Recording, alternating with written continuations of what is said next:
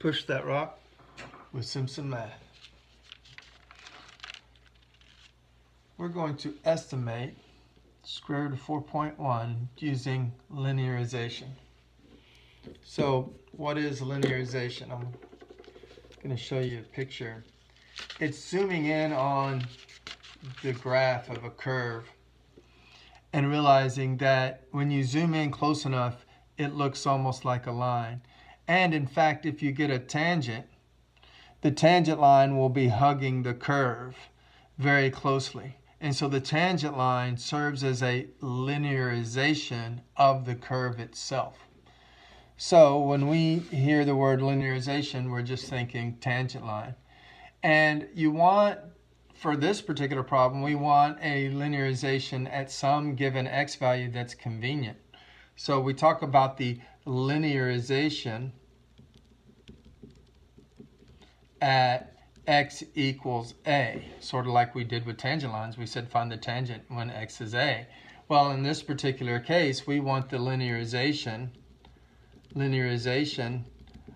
at x equals, what do you think? If we're trying to get 4.1, what do you think is a convenient value?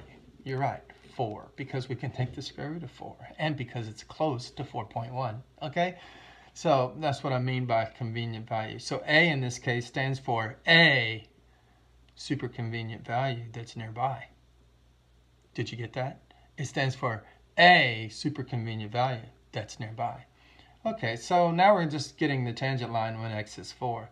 Well, we know how to do that. So, wait, what's the function though? Is the function obvious to you? I hope the function is obvious. We're trying to get the tangent line to this function when x is 4, okay? So the very first thing you need is a shared point. That means you evaluate the function at 4, and we get out 2. So the shared point is put in 4, get out 2.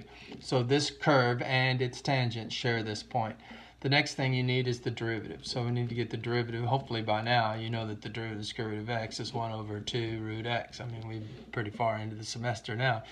And the slope then for the tangent line, because the curve and the line share the same slope.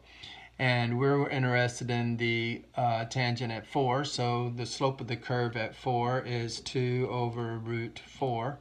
Which gives me 1 over 2 times 2, which is 1/4. And then how do I get the tangent line? Well, you just plug into this formula.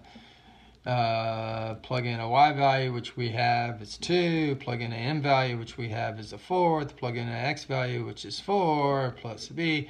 And this becomes a 1. Subtract the 1 over, so we have 2 equals 1 plus b, but we subtract and we get 1 equals b. And so our equation, our tangent line is y equals the slope 1/4 x plus b1. This is the linearization, so we frequently change y to L of x notation. The linearization of the square root function at 4. This is it right here. Linearization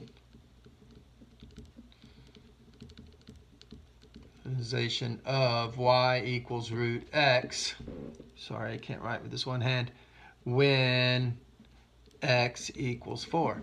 Now, how are we going to estimate the square root of 4.1? Well, this tangent line hugs the square root curve. Remember, we just saw a picture of it. So instead of sticking 4.1 into the square root, we'll just stick it in here. So we'll find what is L of 4.1. In other words, what is the value of this line when the x is 4.1? So we go 1/4 of 4.1, and then we add the 1. And whatever that is, that's your estimate for the square root of 4.1. That's going to be, well, that goes into that 1.4 goes into 1 0 times, and it goes into 10 twice with a remainder of 2, so 5 plus 1. And so we say it's about 2.025. That's our estimate for the square root of 4.1 if I did my little arithmetic there.